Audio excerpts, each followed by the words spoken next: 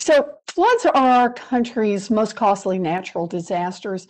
Climate change is worsening this crisis. Sea levels are rising, severe storms are becoming more frequent, and as a result, our floodplains are spreading and putting more people at risk every year. By 2050, 1 in every 10 properties in Massachusetts is projected to face a substantial risk of flooding. In Boston, it's even higher at 30%. And in communities like Hull, Massachusetts, more than 2/3 of properties will be at risk. Now, the National Flood Insurance Program, NFIP, is designed to help homeowners in at-risk areas rebuild after a flood, but that is really only part of the picture. It's also a tool to prevent and mitigate the damage to our communities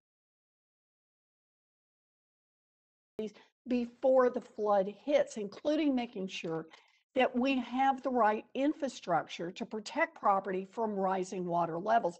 Ms. Smith, study after study tells us that it pays to prepare.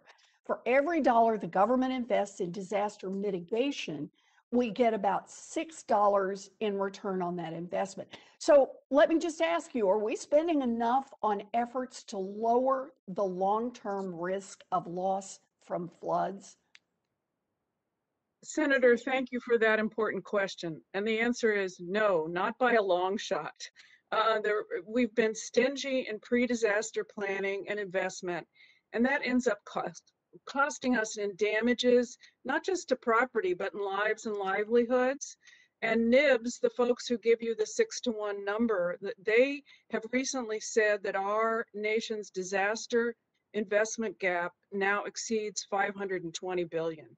Wow. And now that's all disasters, but flood is a big chunk of that. Yeah. So we need better building and we need more investment. You know, communities in your state are trying to help people elevate.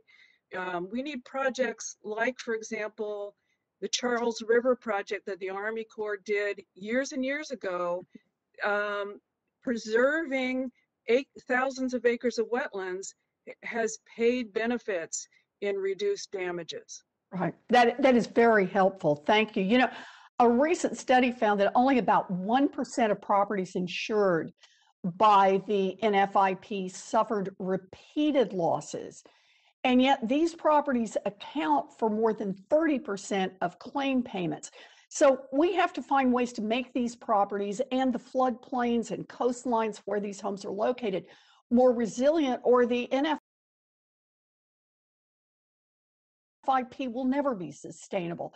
So beyond restoring and protecting our natural infrastructure, we can also protect against flood losses by investing in our physical infrastructure, like strengthening building codes, elevating buildings, as you mentioned, moving costly HVAC units to higher floors. Mr. Bergenes, do you agree that if the NFIP is ever going to be self-sustaining, the federal government's going to have to dramatically increase funding for physical infrastructure, such as water resource projects and robust funding of the Army Corps of Engineers that helps build this infrastructure? Yes, Senator Warren, absolutely. And it really, when you look at our national flood mitigation approach and the investments in infrastructure, I think multiple agencies have pieces of this, right? The Corps of Engineers tends to do the larger flood control projects, and they definitely have a role. As the panel, as many folks have said, the situation, especially on the coast, is only going to get worse. But then FEMA has a role too in terms of investing, especially in particular, more building by building and smaller mitigation projects, and even agencies like the Department of Agriculture through conservation programs and things, they have a role too. So I think when we do all of those together, we need to triple down on our investment in terms of infrastructure and resiliency. That is very helpful. Thank you. Climate change is the biggest threat to NFIP programs and to the families that rely on this program to insure their homes.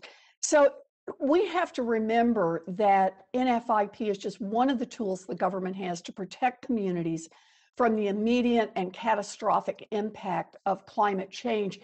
A big piece of this is addressing climate change head on, and that means ending our dependency on fossil fuels and investing in renewable energy and coastal restoration, in natural resiliency.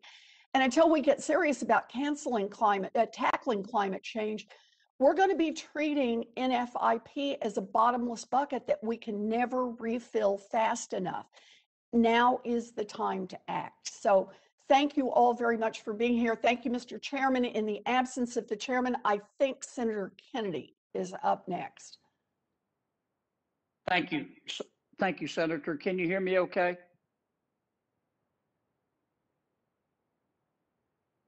Can you hear me okay? Yes.